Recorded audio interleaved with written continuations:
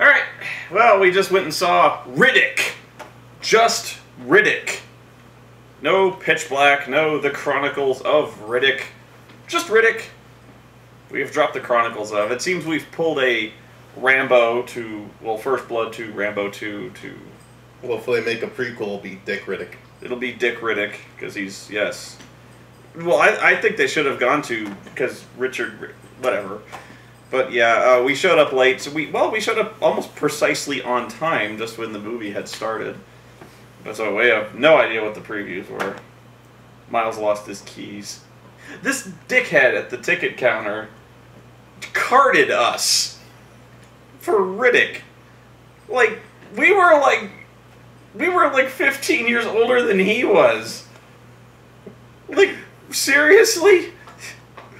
I can show him my gray hairs, motherfucker. I'm like, he wasn't old enough to grow what I got.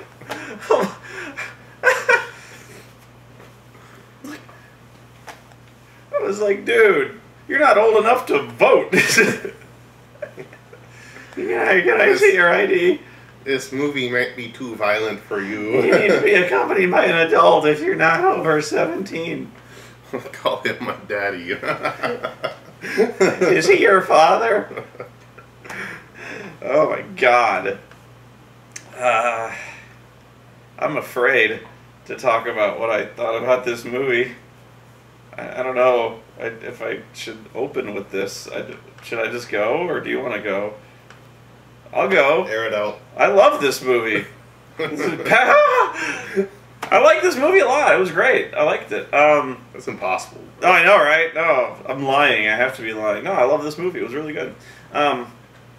This movie is, it's kind of it falls into a weird place in the series in that it's a sequel and yet basically a remake of Pitch Black. If that it's almost like Evil Dead 2. In that it's a sequel and yet a remake. You know, it falls in that weird area. It really is. Where, like, Riddick is on an alien backwater world that's essentially uncharted, and there's weird aliens all over it, and once it gets dark, fucking every alien ever erupts out of the ground and tries to kill them, and they have to cross like 30 miles of alien-infested wasteland to get power cells to power the ships and escape. It's the same movie. Yeah, but I recognize it more as we have to get our fans back on track after Chronicles of Riddick. But yeah, it's the same movie in the same way that, like, I see it in the same way that Predators is a sequel to Predator, and like Highlander 3 is a sequel to Highlander. They're all essentially the same movie. Like they're like, okay, the second movie sucked. Let's veer back on the highway here. We're gonna do the same movie. This is the apology. Like, oh, we're so sorry. You want to see this? Oh yeah. You want to see Riddick? You want to see Riddick be a badass and kill people, not be Riddick be like a badass and be like Conan. And the thing is, I kind of liked the Chronicles of Riddick, but even I'll be the first to admit that it was, in every conceivable way, except for the badass part, completely different than Pitch Black. Well, it was like, you mentioned Conan, but it was also kind of like Star Wars, and I mentioned that more, that it's a more family-oriented adventure film. Yeah. And that one, Riddick is a warrior who is rising up to take his place to crumble the mighty empire. It's cheesy, and it's what doesn't work about it is it takes this really low-level character, and then it throws him into a space epic. It throws him into this galactic scale war, and you're like, what the fuck is Riddick doing here? Like, he's an escaped convict. What the fuck is he doing as, like, the one great hope to fight this war? It makes no sense. It's like if you made Harry Callahan president of the United States. Yeah. Now, Conan comes from the same place, and yet the thing is, Conan was always kind of, like, destined for greatness. When the whole series started, it started as an epic. Pitch Black didn't start that way, you know. It was like, you know, it starts off with the narrator like, "Oh, I tell you, he trod the thrones of man under his sandaled feet." You know, it didn't start off with him like just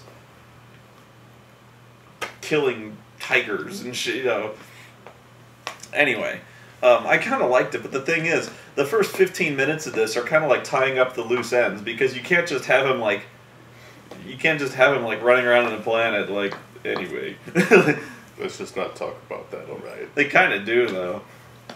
Because, like, at the end of Chronicles of Riddick, he becomes essentially king by his own hand. Because it's Conan, you know. And, like, long story short, he gets bored. Yeah. Which is kind of what happens to Conan, really. He's like, he becomes king. Yeah, he's like, he becomes king, and then he's like, yeah, I got everything I ever wanted. I got money, and I got power, and I got chicks. Yay. Hooray. That's it, you know, like... Not even a lesbian hot tub can cheer me up. Yeah, it's kind of like he's got like 4 chicks, big titties on his bed, and he's just looking over there like... Yeah... He's like, I've had that for like 4 years straight, you know. You have ice cream every night for 4 years. You kind of don't want ice cream anymore. Like, yeah. So like, all he really wants to do is go like try to find his home world. So he goes to Carl Urban, who's not in this movie, but he goes to Carl Urban, and Carl Urban's like, I'm not in this movie, and he's like, I know, but. Carl Urban, you gotta help me find my homeworld. And Carl Urban's like, okay, but I'm not in this movie. He's like, I know. So he goes.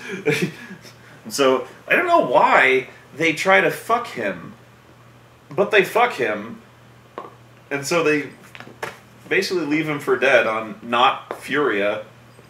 They could have just like sent him to Furia and be like, fuck off, and he'd be like, oh, thanks a lot. But no, they fuck him just because fuck him.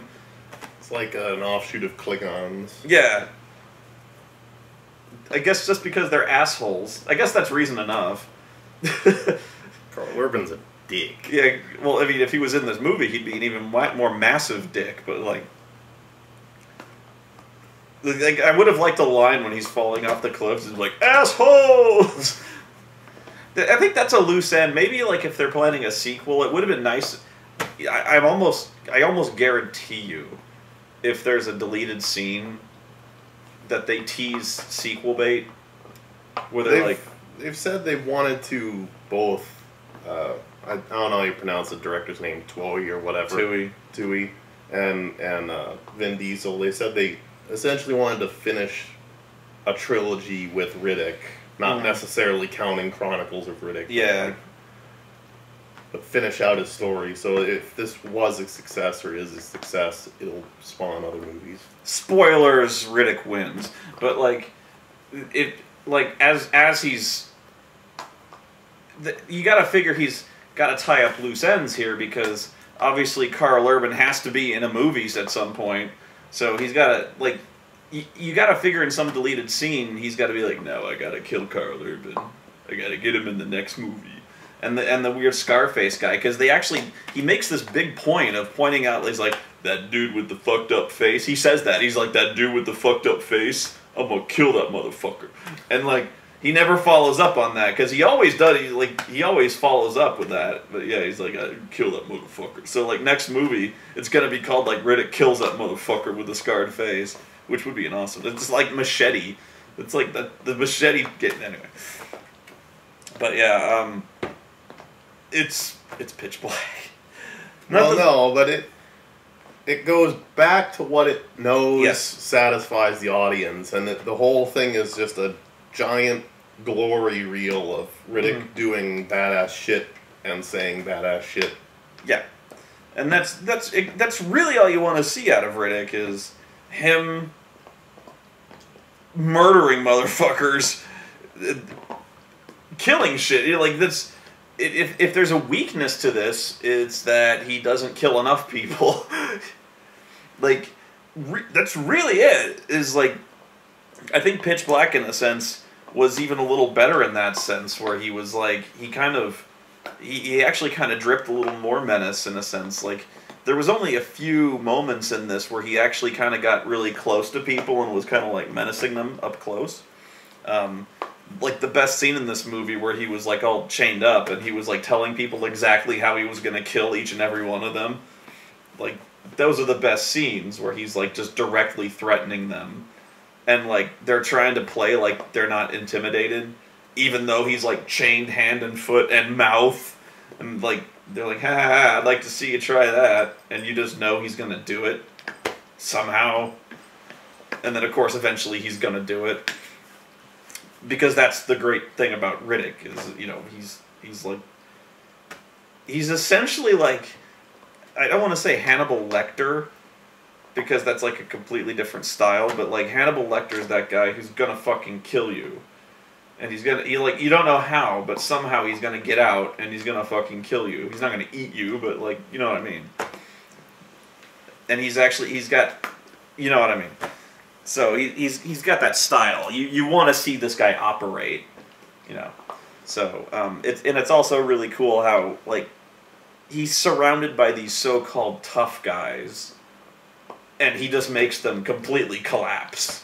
You know, you got these guys who are like basically colonial marines, and he just makes them shit themselves, like all of them. So you've got these characters. So there's a lot of recognizable characters in here. Dave Bautista, who is playing Dave Bautista. Except he's got some cornrows or whatever. he's got like I don't want to say like not dreads, but like braids, like really long braids. I'm sure there's a name for them, but like he's Dave Bautista, and he's just like. He's called like Sanchez or something. Diaz. Or Diaz. It is Dave Bautista. I was like, Bautista, go get him. It was like, and really the main character that stands out is Starbuck. They keep trying to call her Doll. Doll. She's Starbuck. The worst part about this character, I'm sorry, this character sucked. There's a really uncomfortable vibe to this character too. Because they establish that she's a lesbian.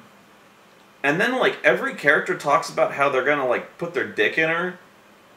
And then they keep reminding us over and over and over again about how she's not interested in fucking... Like, not interested in fucking him. And, like, I'm like, okay, she's a lesbian. They're pigs. I get it.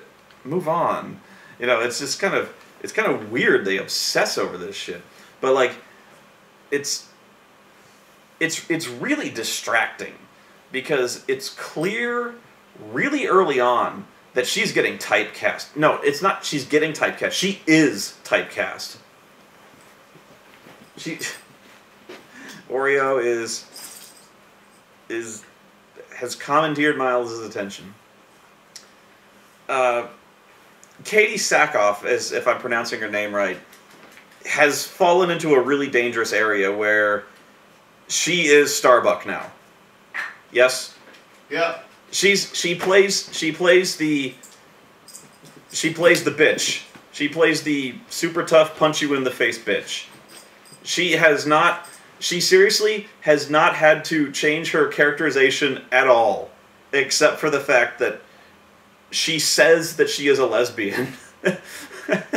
You know, like, her mannerisms in no way have shifted in any way, except she's like, I don't want to fuck you. I fuck chicks. That's it. Well, it's overcompensation, too. If you look at Pitch Black, you had a strong female lead. Yeah. But it wasn't because she was arm wrestling other guys and getting into giant brawls with people going, I'm just as strong and as tough as you. She showed it through her character. Yeah. And through standing up to the people, but not through physical... Well, yeah, sorry, go ahead. No. In this one, Katie Sackhoff is downright just kicking everyone's ass. She plays... I don't throw this term around lightly. She plays a bitch. That's her role, is she's just mean. is like she stomps around and anyone gives her lip, she punches them in the face. That's the front she puts on. She puts on the front of being a bitch. You know, she's like, don't fuck with me, I'm a bitch. Boom! You know, although at no point does her performance put on any kind of hint that there's like a vulnerable side to her or anything deeper than that. She's just like, I am a bitch stereotype. Boom! Whereas in Pitch Black, I'm sorry, Radha Mitchell, I think her name is.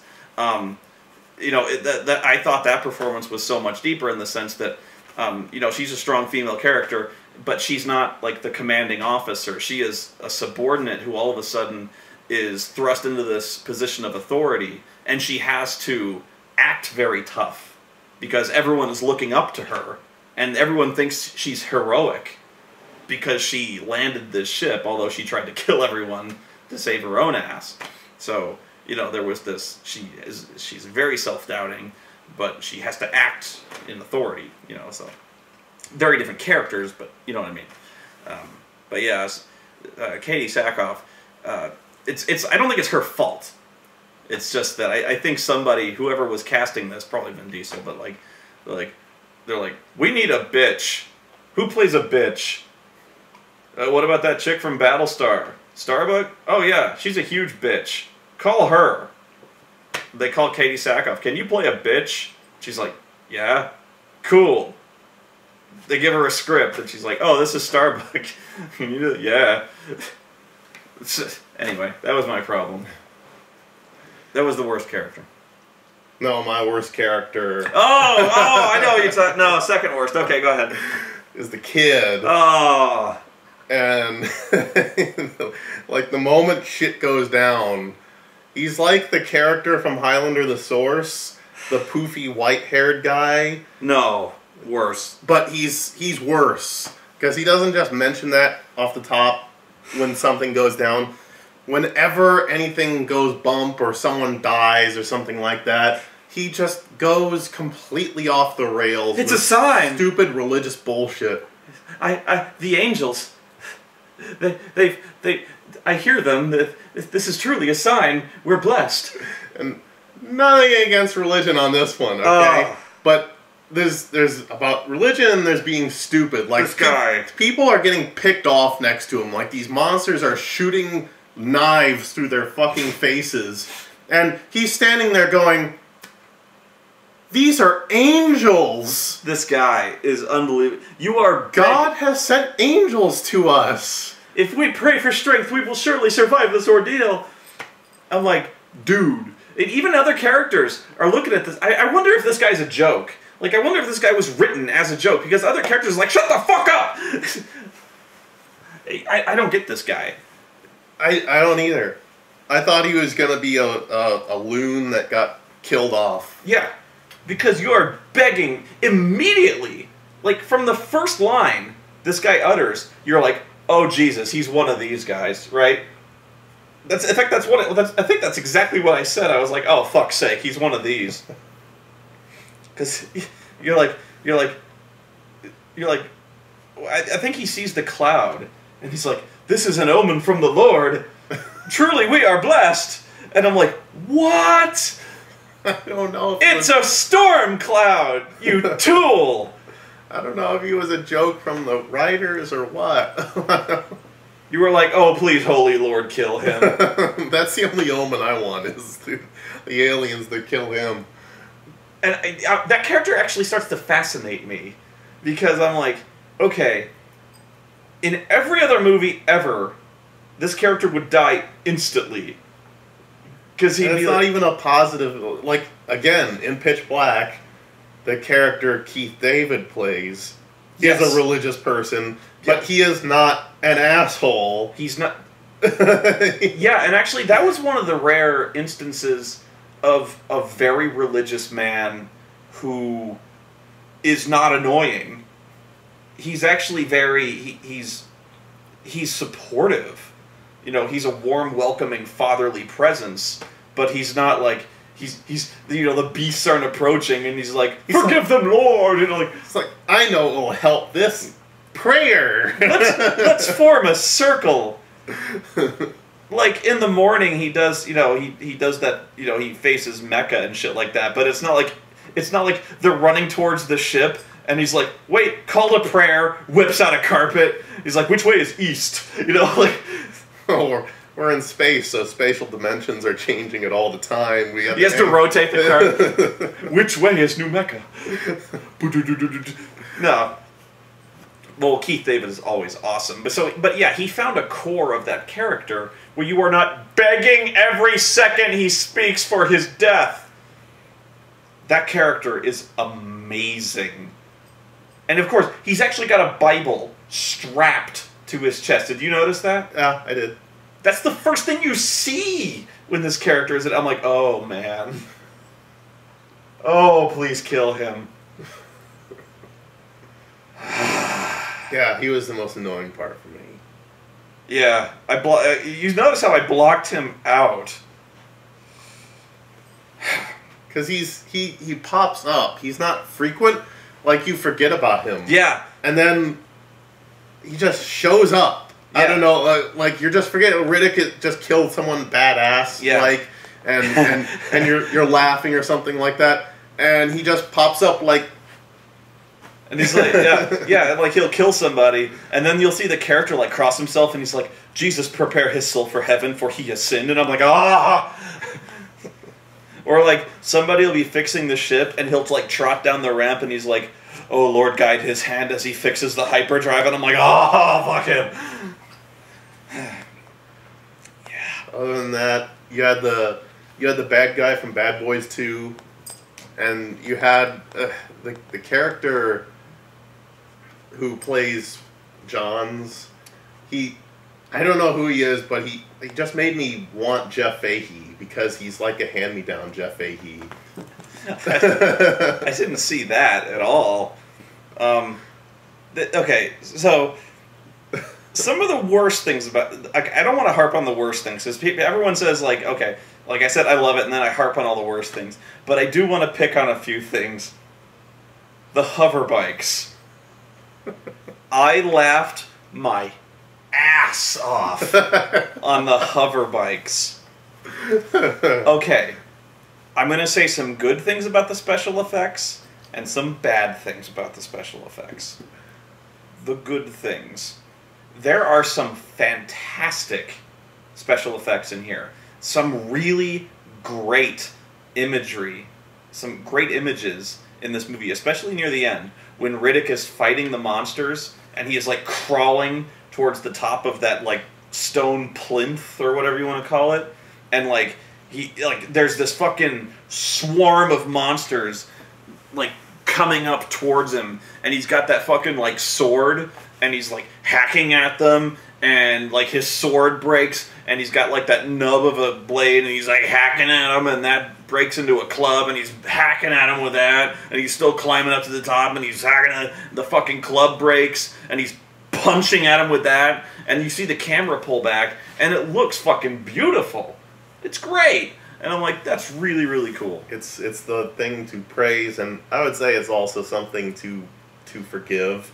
Is it for this kind of movie? It's a small budget movie, and so the fact that they did so much with it is a good thing. Yeah.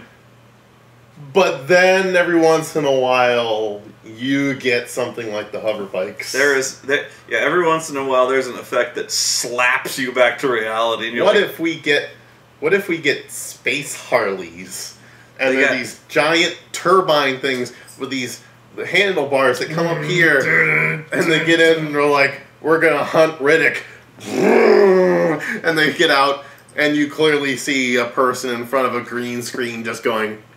It's not just in front of a green screen. It's like, okay, they got these space choppers, okay?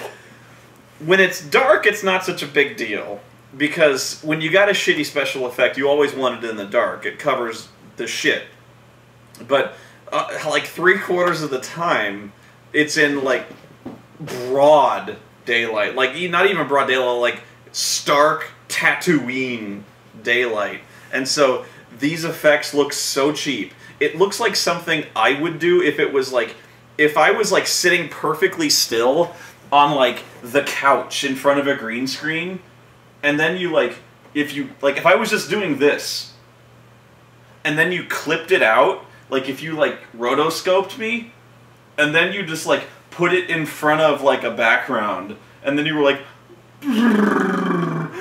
there was like no other effect at all. I'm just like, it's, and you like you just like hand animated it, you know, like you just kind of waved it up and down. It was almost like if you used your hand and you were like, woo. It looked so bad, and I think there was like even a little the cheesiest like sound effect. It was like the Jetsons. It was like. So there's like 3 of them like bobbing up and down like a Hanna-Barbera cartoon. Like I almost expected like looping backgrounds. It looked so shit. I don't know what it was, other than like maybe it was like the fact that there wasn't really any wind. Like there was like some wind, but like you got no sense of movement out of this. I don't know.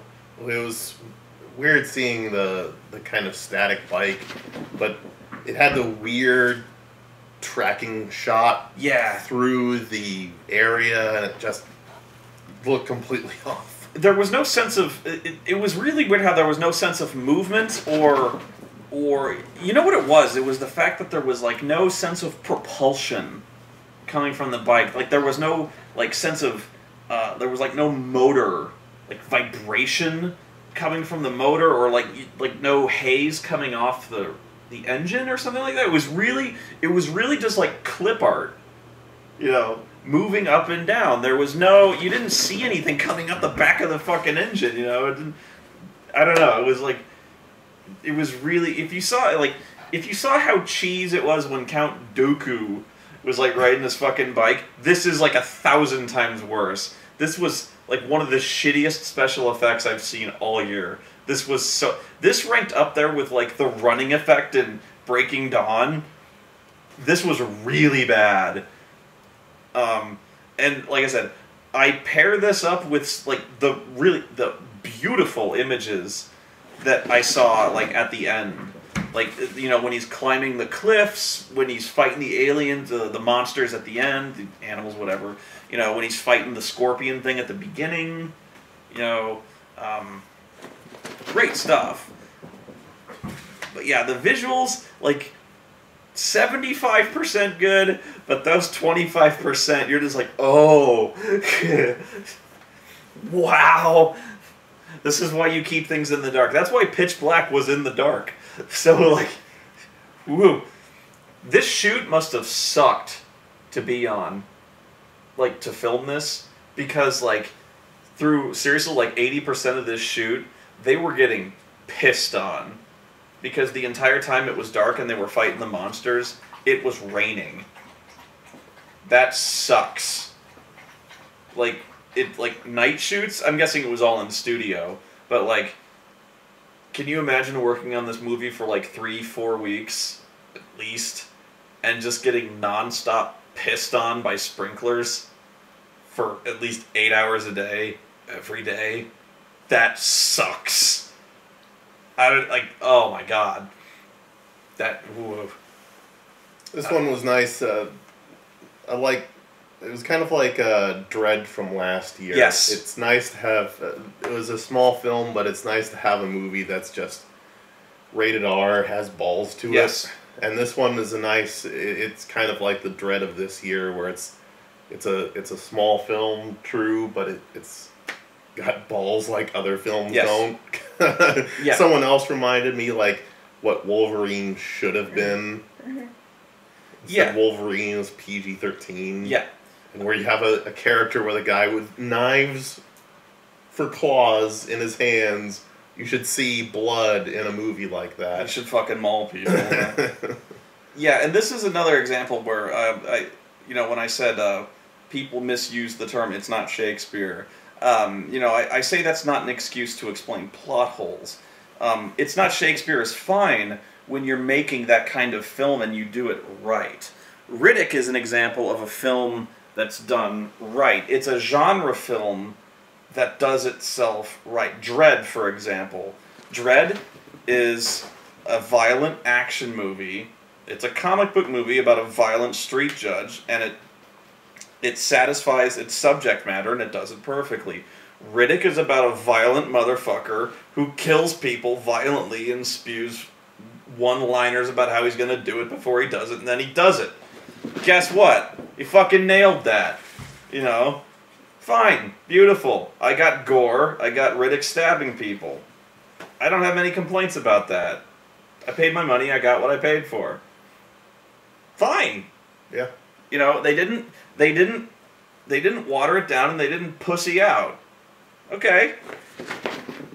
If they'd have PG-13 this, like they have done with so many others, then I'd have been like, this is shit. You know? Then I'd be picking on plot holes, because then they pussied out, and they were like, then in that case, they'd have been relying on character development, and I'd have been like, really? Which they kind of were with Chronicles of Riddick. You know, that's when I say, like, I kind of liked it, but it wasn't nearly as good. It's because all of a sudden we're delving into, like, Riddick's Furian ancestry, and I'm like, oh no. You know, what makes Riddick tick, and I'm like, ugh. When Riddick is a very simple character. You know, Riddick is a guy you just don't fuck with. He's a murderer, but the thing is, you know, he only, this is going to sound silly again, but the thing is, Riddick only kills people who fuck with him. You know what I mean? Like, he doesn't kill people indiscriminately. It's just if you fuck with him. Unfortunately, people fuck with him because they don't know any better. That's the funny part, is when people are downright antagonizing and there's another guy next to him going, dude, you shouldn't do that. And they're like, oh, what's he gonna do? Big bad Riddick.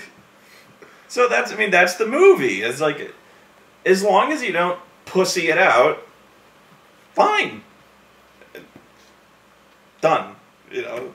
So that's great. Few complaints about the plot, though, if I'm gonna nitpick. And again, these are nitpicks. The power cells. To stop... Okay, Riddick is stuck on this planet. So, he's like, I gotta activate an emergency beacon. So, he basically draws bounty hunters to him to essentially steal their ships and get off planet. So, he makes them a deal, or at least he extorts them a deal. So, like, 2 ships come down and he writes them a message. He's like, okay, leave me a ship, you guys get on one ship and leave, and I won't kill everybody. And of course, that deal's not very good, so they decide to hunt him down, and to keep him from stealing a ship, they each pull a power node out of each one of their ships and put it in a locker, and they lock the locker. With an explosive mine, which seems stupid as all shit, but whatever. Seems like overkill, really. No, not whatever, that's fucking stupid. No, I said that's overkill. Yeah. Yeah, I buy my lock from my locker. It's a claymore. But yeah, what do you normally keep in your locker that's worth putting a claymore on the front? He brought it with him. Anyway, the first thing that I have a problem with is that these 2 ships have 2 different power cells. Okay, no problem. Here's the problem, though, is that these 2 power cells are completely incompatible, to the point where if you even try hooking them up, the ships will explode.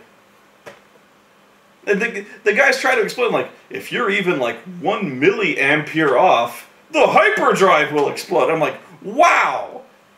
The future is that inconvenient that, like, if you even try to hook up, like, this one power cell, and if you don't get a Duralast battery, it's fucking over.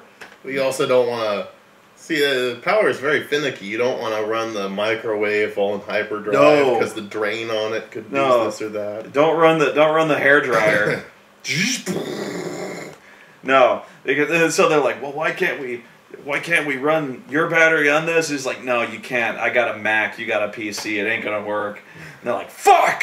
fucking Riddick! You know, like this is bullshit. I'm like, just needed to be the explanation. Yeah, they needed an explanation, but I'm like... No, the explanation is just, look, you want to see Riddick kill people? Yeah, they're like, look, you want to see Riddick... Like, I was like, this is such horse shit. But whatever. That's kind of the explanation, is like, whatever. The second one is Riddick steals the power nodes. And so he uses this to, like... He's like, give me a ship and I'll give you your power nodes. And so I'm like, okay. So he hides the power nodes. My problem is, why do you have to hide them so fucking far away? He hides them like 3 miles away. Why? Problem number 2. Why did he have to bury him 5 feet deep? The fuck is your problem, man? It takes him like 2 hours to dig him out. Not a good idea when he knows... He fucking knows that there's like an army of fucking scorpion beasts that are like 7 feet, like 13 feet long, coming to kill their... I'll bury him 8 feet deep. This is a good idea. I got no problem with this. We got 1 fucking shovel. 1. Yeah, good job, Riddick. This seems like a brilliant idea. I can't make it too easy for him. It's a good thing he remembered where he buried... Jesus Christ. Oh, yeah, that's why he picked a landmark. No, you can't. They brought no spares. Yeah, that's the other thing, is it? No. Don't you have a node that goes bad every once in a while? You gotta transfer it out. No. If one burns out, just... Boom! Well, especially, like, if one burns out, the ship will explode. Because that throws off the entire power imbalance, wouldn't it? It's like... Yeah, that by far, if we're talking plot holes, is bullshit. I really think if there was a rewrite, they really needed to, like, come up with some other way to, like... They needed to come up with something. Like, I don't have a problem with them, like, coming up with something. Like, maybe, like, he steals the dilithium crystals or something like that. Like, okay... Fine. But, like, these two, like, oh, shit. No, you've got, like, you've got double A's and I got D cells. Like, this won't work. Or, like, oh, we need jumper cables and he stole the jumper cables. You don't have a spare? No. It's the little things, really. See, we're running the spare already. We were gonna go to the 7-Eleven, but we got the B shit. We're like, what the fuck is the matter with you? Like... Well, we didn't know. I'm sorry, okay? Like, that would have been a good exchange, but no, they're just like, it won't work. Why? This is the future. Nothing works in the future. Right? Nothing is convenient. Dave Bautista, come on, man. I don't know how this shit works.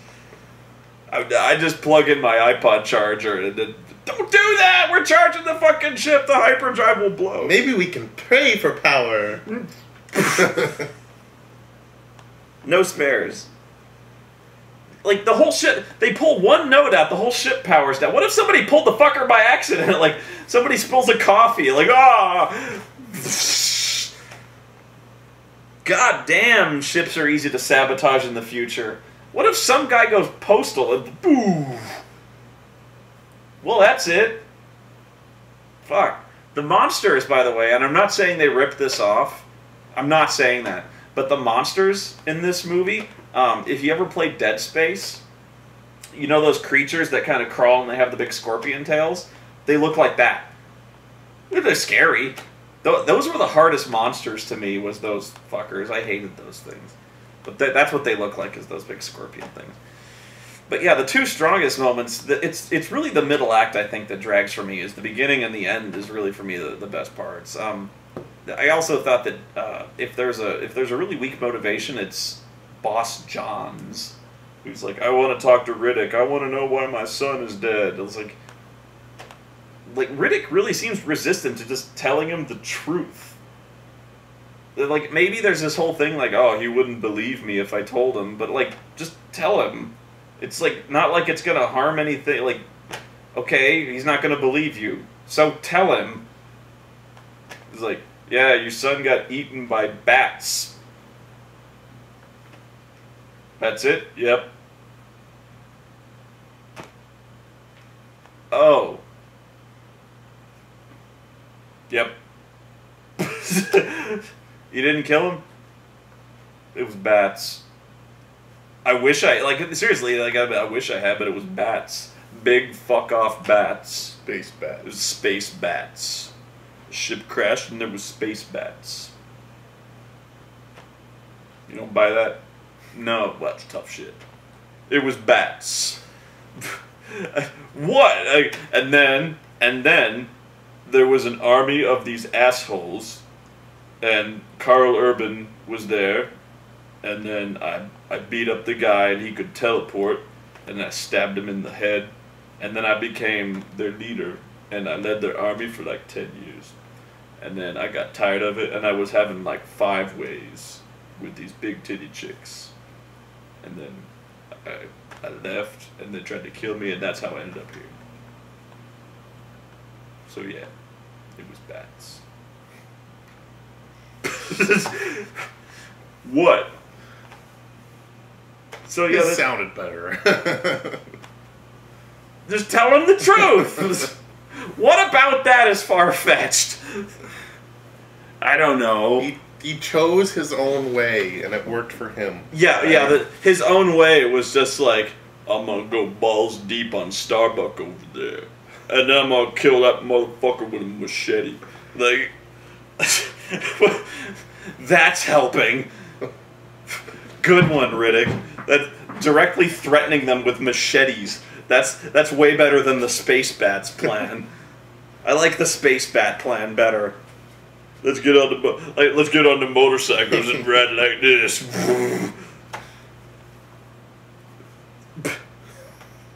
It seems awfully familiar with the space bats. Get on our earthworm gym cycle.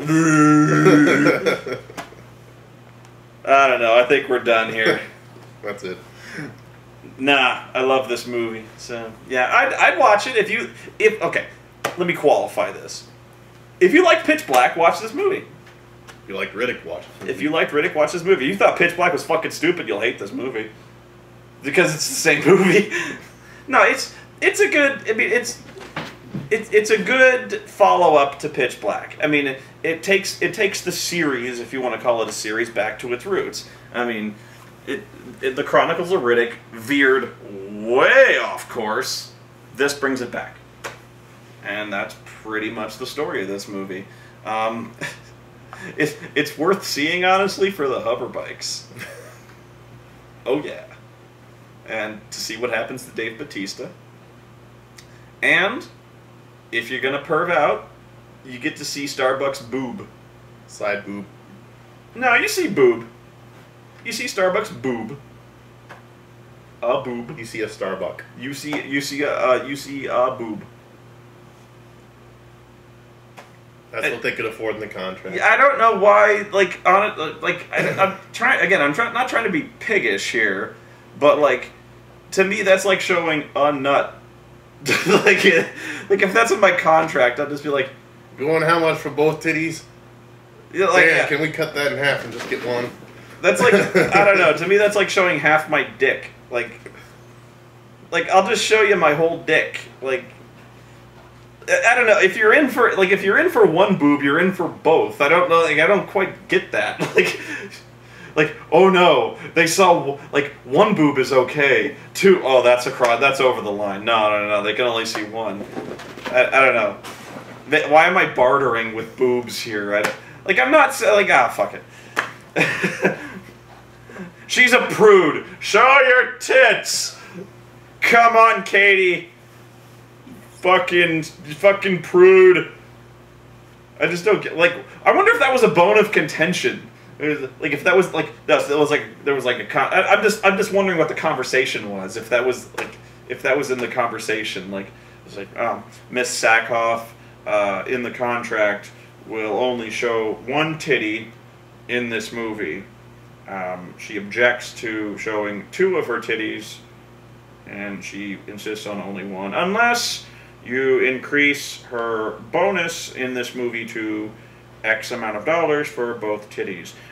Each titty will be worth X amount of dollars. Like, and then Vin Diesel is like, no, I'll only pay this much for each titty. And then, like, they drew the line, and then, like... Well, they're talking discussion about what...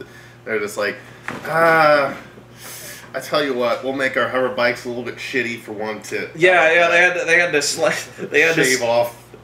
They had to make budget cuts to afford the 1 titty, and then, like... they're like, okay, we can afford the 1 titty, all right, so we have to, okay, we got to shoot it a certain way to see the 1 titty, but like, okay. We can't cut anymore. We need the cameo by Carl Urban. It's either Carl Urban or the second. We gotta have Carl Urban. We gotta have Carl Urban. Well, they had they front loaded the titties at the beginning because they had like those 4 chicks topless. Just so you know, Carl Urban, worth 1 titty. It was either Carl Urban or the extra titty. They made the right choice, in my opinion.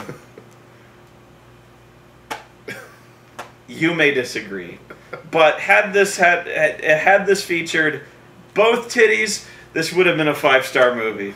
That's all I'm saying. The potential was wasted here, much like Scarlett Johansson in The Island, because legend has it that Scarlett Johansson was actually lobbying to have her titties shown in The Island, and then Michael Bay, for some reason, declined. What the fuck is the matter with you? I don't know. And now none of us will know.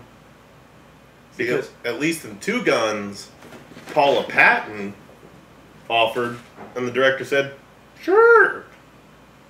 Yeah. But now Scarlett Johansson's titties are lost in the mists of time. At least for the time being, not to be seen. Oh well. A toast to titties shrouded in mist. I just like saying titties. Until next time, titties. Good night.